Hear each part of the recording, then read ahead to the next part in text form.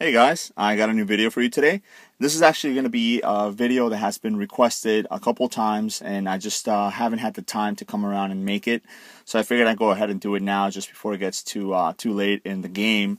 I know some people are probably waiting on this to make some purchases and things like that. So as you guys can see by the title, this is basically going to be on how to switch out the lenses on a pair of Oakley Juliets.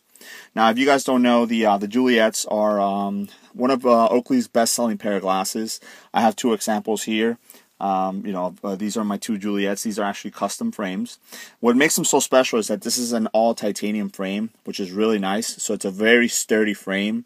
They've been around for over 10 years, and if you guys don't know, in the sunglass market, anything over 2 to 3 years is actually a long time for one particular model to be out. So obviously, being out for 10 years kind of tells you, a lot of people really like it, and it's basically been unchanged for all that time. It's still made from the same materials in the same way that it was made when it, the first year it came out. So what's really cool about these is that they have in the middle piece right here, in the nose piece, they have these things that are called flex couplers. And what they do is they allow the frame to actually flex, to actually fit you better. So a drawback of that is because they're kind of made out of plastic, after a while, depending on how much you wear the frame, they actually tend to wear out. But what's cool about it is Oakley will actually replace those for free. All you have to do is send them in the frames, and they'll kind of do an overhaul on that. So a lot of people have questions on how to switch out the lenses on the Oakley Juliets, and that's because you can't switch them out like you would on a regular pair of plastic frames where you just pop out the lenses out of the frame. They actually have these screws right in here at the hinge, and you have to actually unscrew it right there. So I'm going to go ahead and take these out so you guys can see, just kind of give you a little guide right there. So basically what you're going to have to do is just get yourself a screwdriver. This is just your standard screwdriver where you can change the bits out. And actually what you're going to need is a T6 bit for this. So just go ahead and find yourself a T6. That's what this is here. And so it's a Torx. If you guys don't know what T6 is, Torx 6-bit, all right? And that's it right there. And first thing you're going to want to do is go ahead and find the screw there, and you're going to start unscrewing it. Now, just be very careful when you unscrew it that you don't strip the screw. They are a little bit delicate, so, they tend to strip if you're trying to switch them out a lot. So just keep even pressure on there, and then the frame will actually pop out, as you see right there. Now, another thing that's very important, and let me see if this will focus in on there. Right in the middle there's actually it's kind of like a unobtainium or a rubber washer. And basically what that's used is, to kind of fill the gap so the frame, so you're not touching metal to metal.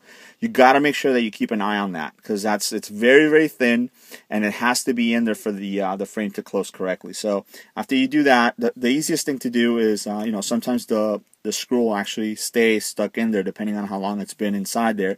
What I actually want to do is I want to go ahead and take them out, just because I don't want to lose it by mistake. So if I do take it out, I know that it's gonna fall out on the surface here, and I'll be able to keep an eye on it. So as you guys can see there, the screw fell out, and there it is. So just keep it somewhere where it's safe. And then basically all you do is just pull the frame apart a little bit, and then with your fingers behind there, just pop the lenses, and the lenses come out just like that.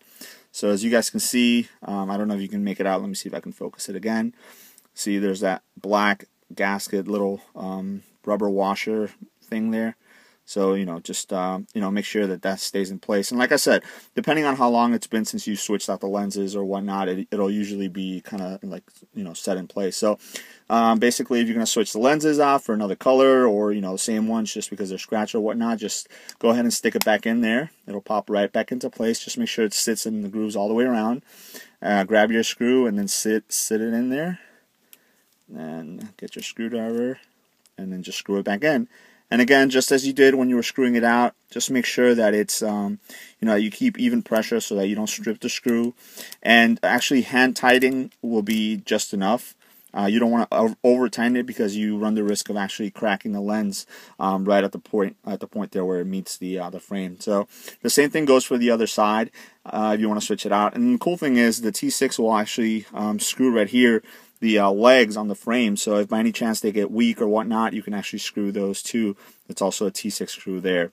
So that's basically the way to switch out the lenses on a pair of Juliets. And then obviously once you're done, just grab yourself your microfiber cloth and go ahead and clean out the lens. Just make sure there's no there's no creaking or cracking or anything like that, to make sure that the lens was seated in the grooves correctly, and you'll be ready to go. Alright guys, I hope that explained it, and let me know if you guys have any other questions. Alright, thanks.